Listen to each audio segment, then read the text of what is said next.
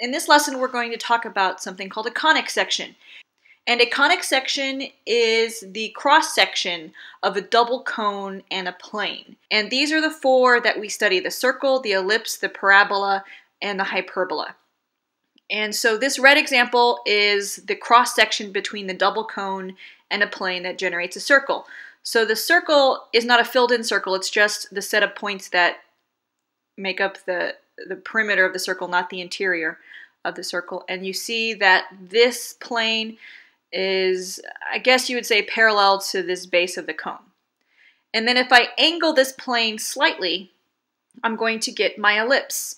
And so the ellipse is the set of points where the cone intersects the plane, so it's not the disk, but the outer part of the ellipse. Now, a parabola is also generated by this cross-section of a plane and a cone, and this plane here that makes the parabola is actually parallel to this line here. And the parabola itself is the set of points. It's not the interior part, it's just the part where the cone hits the plane. And this is how you get a hyperbola. You get a plane that hits one part of the cone, the upper part of the cone, and hits the other part of the cone. So this is actually one graph because the plane hits the cone twice. Now these cones are infinite, they go on forever, and they're actually generated by taking a single line and just rotating it to get the double cone. And the thing to remember is that the conic that we're looking at is actually where the cone hits the plane, and we're actually looking at it in the plane, not 3D. So it's like you live on this little plane, and what you see when the cone hits is just going to be that circle. And so if you live on this plane and it's angled this way with the cone, the only thing you're going to see is this ellipse. And if you live on this plane and it hits the cone, the only thing you're going to see is this parabola. And if you live on this plane, the green plane, you're only going to see that part and that part go on forever. Now, there are cases that are degenerate cases, meaning they don't form one of those four. And we don't study these because they're totally trivial and uninteresting. So if you have a plane that hits that vertex where the two vertices of the cone meet, you just get a point in the plane, and whatever, that's no big deal. And if you get a plane that's cut at an angle that, as it says here, is tangent to the double cone surface, you just get a straight line. And if you just cut the cone completely in half like that, you actually just get two intersecting lines. And here's another view of the conic sections that kind of help you figure out how they're generated. So as I said, this line and that plane are parallel, then you get your parabola. If you have this height of your cone and you have the plane perpendicular to that height, you're going to get a circle. If the plane is not perpendicular to that height, you get the ellipse. And then you get hyperbolas by just hitting the plane, hitting the cone that way. Now we're going to start with the easiest of the conics, the circles. And this should be review because I know Mr. Word goes over circles in geometry and circles in a plane, which is basically what this is. So the circle, by definition, is a set of all points in a plane that are a fixed distance or radius from a fixed point called the center. So we have the circle, which is the set of blue points, the radius, which is that red length right there, and that green point is the center. And we use this definition to find the equation of a circle. And so if I want to derive the formula, I get any point P, X, Y. It's on the circle if and only if the distance between P and the center C is always R. And we're going to use the distance formula to derive the formula of a circle. So now on to the tiny amount of work that is required to derive the equation for a circle by its definition. So a point on the circle, xy, center of the circle, hk, radius r. I'm looking for the distance pc to always equal r. So I use the distance formula, and I plug in for x and y, and I get x minus h squared plus y minus k squared equals r. And I square root both sides, and I get the equation for a circle. So that's where the circle formula comes from. Here it is, x minus h quantity squared plus y minus k quantity squared equals the radius squared, where xy is any point on the circle, and HK is that center, and of course R is that radius. Now let's do some examples of working with circles in a plane.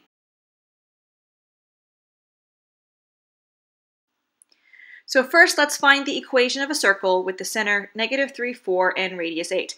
This is a super basic level example, and just sort of a, hey, do you remember the formula kind of example. I have the center -3, 4, and a radius 8, and so plugging those numbers into my formula, I get x plus 3 quantity squared plus y minus 4 quantity squared equals 64. And on to the second basic level example of circles. I give you the equation. Now I need to find the center and the radius. So the center is 8, -9.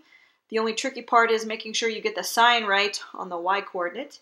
And then I have to square root 144 to get my radius of 12.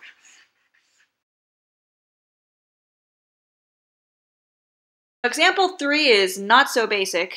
I give you the generic equation for a conic. And when I say a generic equation, I mean the parentheses are gone, it's been simplified. And every single conic can be written this way. And when they're written this way, you have to determine what kind of conic they are. And in this case, it's a circle because we're talking about circles. And so let's go to the document camera and figure out how to find the center and radius given this kind of equation. So I have this simplified version of a conic, meaning it's been all multiplied out, and it's a circle. And the reason why I know it's a circle, and later on when you see the other versions of the conics all multiplied out, the telltale sign of it being a circle are that the coefficients of the x squared and the y squared are identical.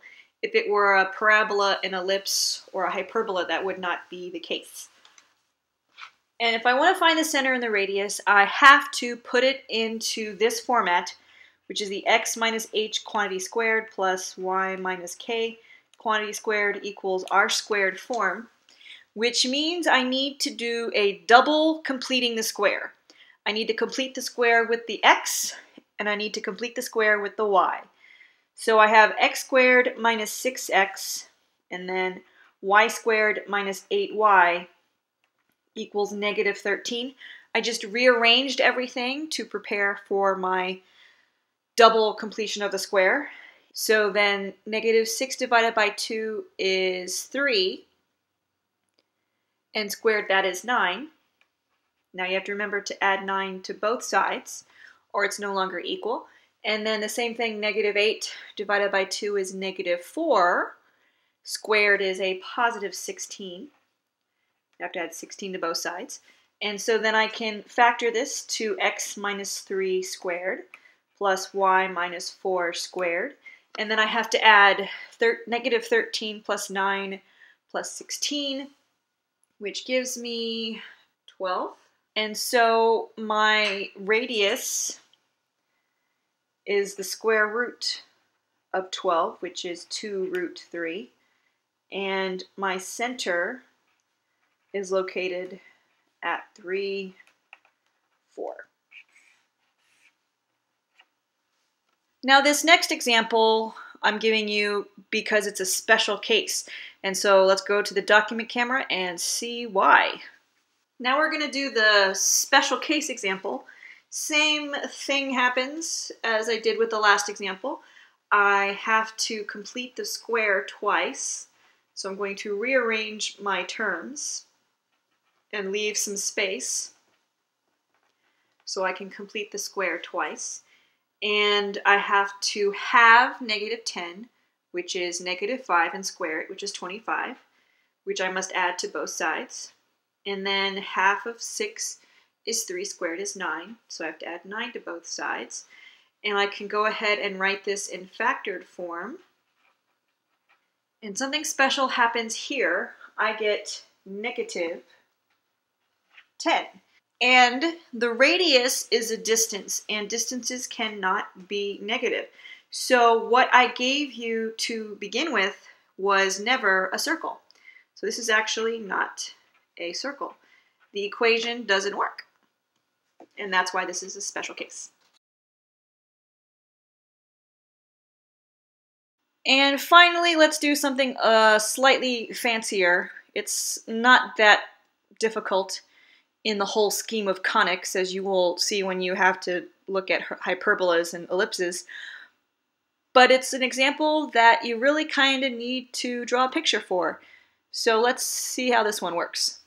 Now for that last example, the one where you have to think a little bit, it's best to draw a picture. So I know I have a radius of 4, a center in the first quadrant, and I know the circle's tangent at 0, 2. So there's a point of tangency here. And I have some circle whose center's in the first quadrant. And I need to remember some things about radii, circles, and tangencies. I know from geometry that the radius from a point of tangency to the center is perpendicular. So since the tangent line is a vertical line, that means I can draw a radius that's just a horizontal line. I know that's a radius, and I know it's equal to 4. And I need to know the center of a circle to write the equation of a circle. And so I can figure out this very easily because I know that my y value is 2, and now my x value is 4. So that's my center of my circle. And I have my radius, so I can write my equation. It's x minus 4 squared plus y minus 2 squared equals 16. Okay, so you actually have to remember some stuff from geometry and some features of the circle and radius to answer this question.